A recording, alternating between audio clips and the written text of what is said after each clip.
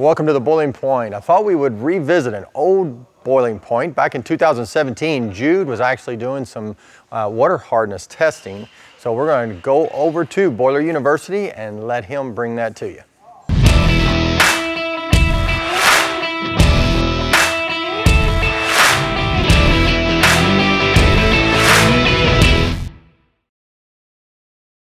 Today at Boiler U, we're going to talk about water.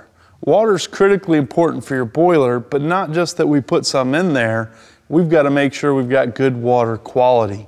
And the type of water quality we're talking about today is hardness in water. Hardness in water is calcium and magnesium that comes from whatever your water source is, and they're terrible for your boiler.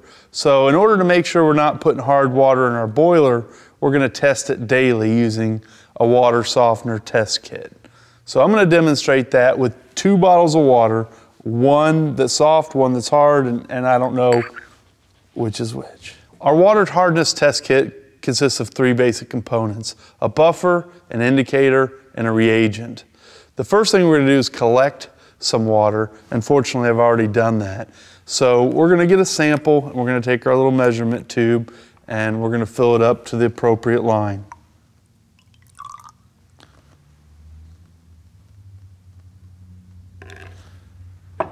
.6 milliliters for indication in grains per gallon, which is what we're looking for.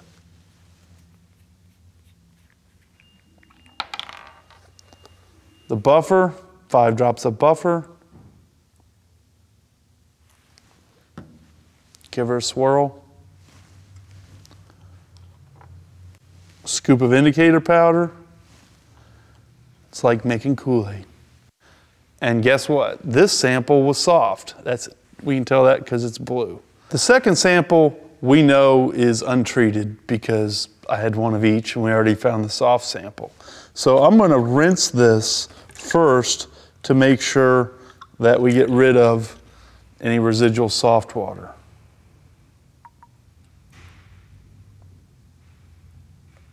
Fill it to the mark.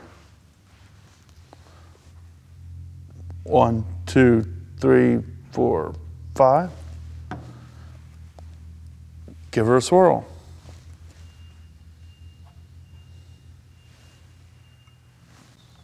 Now when I add the indicator powder, we see it's not blue, and this is bad. This means that we're putting undesirable minerals in our boiler.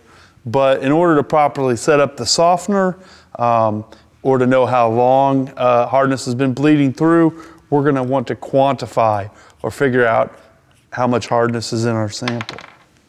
So we do that by adding the reagent and we count the drops. 1, 2, 3, 4, 5. I'll give it a swirl. 6. It's turned blue. So that means our incoming water probably has between 6 and 7 grains per gallon of hardness. Now, you may ask what's a grain, because that's sort of an abstract term. But if you've ever had a BB gun and you're familiar with BBs or kids that leave them laying around, a BB weighs about 5 to 6 grains. So every gallon of this untreated water going into your boiler is 1 BB of minerals that will deposit somewhere in your boiler. So if you're making up 10,000 gallons of water a day, you can imagine that that's a massive amount of minerals in very short time. It's critical to test your water softener daily. We want to have a sample point at the outlet of the water softener where we know we're getting a good fresh sample. We can even let that run for a few seconds to flush minerals or metal ions out. The other thing that we want to document when we do our water softener is the number of gallons remaining before regeneration and which tank we're operating on. That can give us a history of information so that if we have to troubleshoot the softener in the future, we have those pieces of the puzzle. Well, I thought that was some great information for you. Always really good to hang out with Jude. Speaking of Jude, you want to make sure that you are getting out and signing up and coming into Boiler University.